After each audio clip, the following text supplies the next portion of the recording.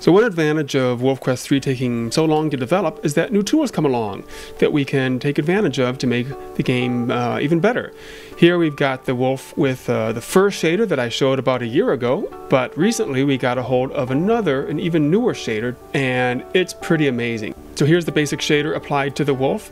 Obviously needs a little bit of work, but already you can see the fur effect just looks better. It's a similar technical method of rendering fur, but it just takes it an extra mile or two. Or let's take a look at this. So this fur shader, it's called XFur, and it's made by an amazing Unity programmer, Jorge Pinal Negrete in Mexico, and we got a hold of it recently to start seeing what we could do with it with the wolf. Here we can see the painting tools that it comes with, so you can really get in there and modify how it looks. So the most basic thing here, let's just zoom in here a little bit. Can rotate it around, so we can shave or remove fur. So it starts just with a default amount of fur. We can strip it down to just the bare texture underneath and then paint it on. So it's already got a good coat of fur there, so now we can do other things like trim it. Like here, obviously around the face you don't want nearly as much fur, so check this out. Whoa, where'd it go? There we go. Just trim it right down. We can trim it down to be quite short around the face. I'm going to increase the strength on that and really get it down right around the eyes, so it's just minimal fur. Let's trim down the ear stuff there too. Look at that. It's so much fun just to mess around with. So there's a lot of stuff here that needs extra work, but you get the basic idea. Even though that's about as short as the fur can get, it doesn't look quite right. There's too much shadowing there. That's called occlusion. Maybe you remember from the grass video about how important occlusion was to create that sense of depth and three-dimensionality.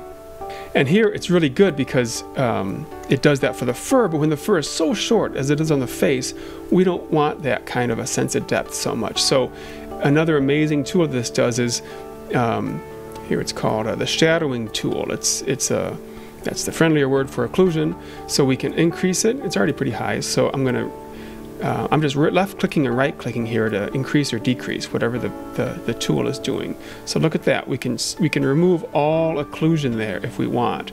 That's a little extreme. So we want to add a little bit. I'll adjust these sliders a little bit.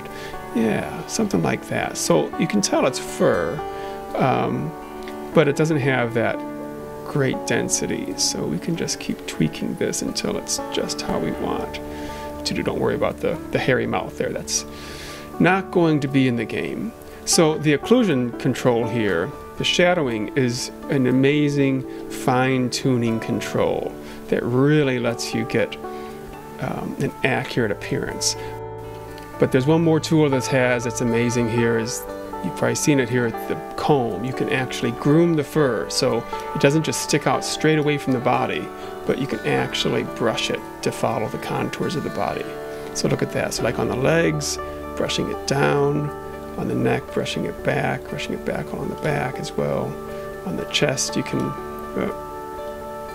brush it down.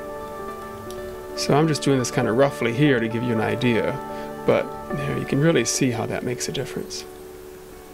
There we go. So this fur is what I've worked over more. There's still a few weird things, like a few things sticking up here and there. But so any of these fur shaders let you adjust the length of the fur.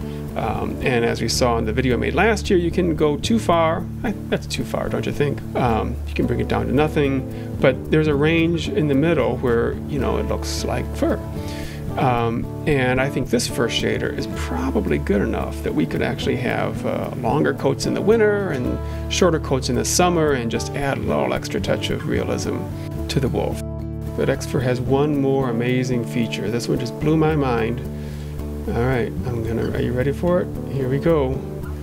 Imagine a nice late fall snowstorm on Amethyst Mountain, and your wolf gets all snowy. Look at that. Isn't that amazing? And it depends on the wind direction. If the wind's blowing one side, it'll accumulate on that side more.